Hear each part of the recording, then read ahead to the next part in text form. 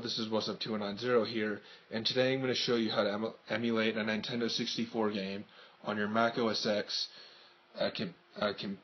computer with an actual N64 controller.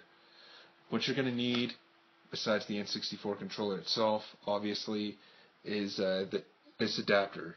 I'll have the link on Amazon for this adapter. It costs about $10, but yeah, the description says it only works on Windows, but at least for single player mode, it does work for Macs too, for me anyway. But as for doing two player, because it does have two ports, you might have trouble with that, not sure. But anyway, I've got my N64 controller right here, so sorry, this is going to be hard to film with two hands. And what you're going to want to do is connect the N64 controller into the left socket, and then plug the controller into the computer, and then plug the USB port from this into the computer.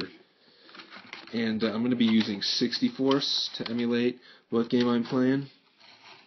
I'm going to be playing the Japanese version of Mario Kart 64, and now I'll switch. So I've got 64s right here, and I'm going to open it.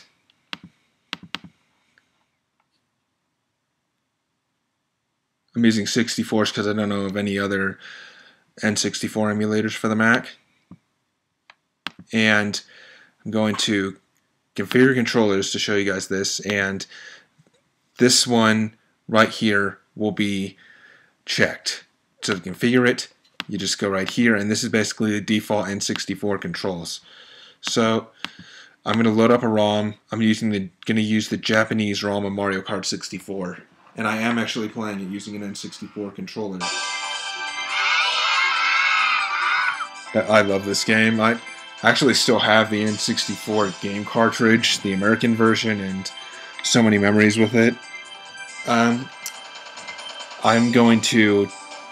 It's funny to hear the Japanese voices. They're so different.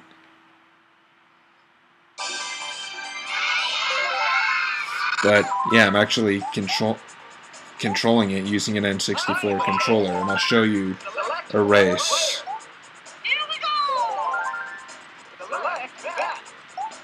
I'll choose this one, just to show you guys some gameplay.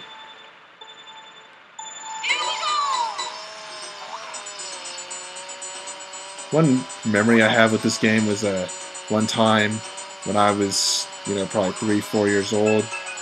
I was pretty young. I went over to my friend's house, and she had this game. And we played it, and we were on the track at Toad's Turnpike. And what happened was, darn it, what happened was she got hit by one of the trucks and got spun around and pushed to the side of the track and got stuck there. And she got really upset. And well, of course, it's not really funny, but it's just, I don't know, it's kind of a memory I have of playing this, because I was just sitting there going like, darn, And, doesn't matter how well I do.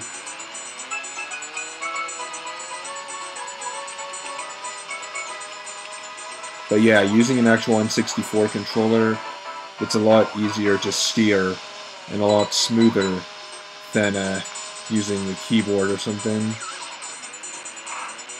This may work with other console emulators as well. I'm not sure about that, but yeah, I'm doing kind of crappy right now. But I'm kind of trying to film the video right now. I'm not actually focusing on the game that much. I'm actually pretty good at this game.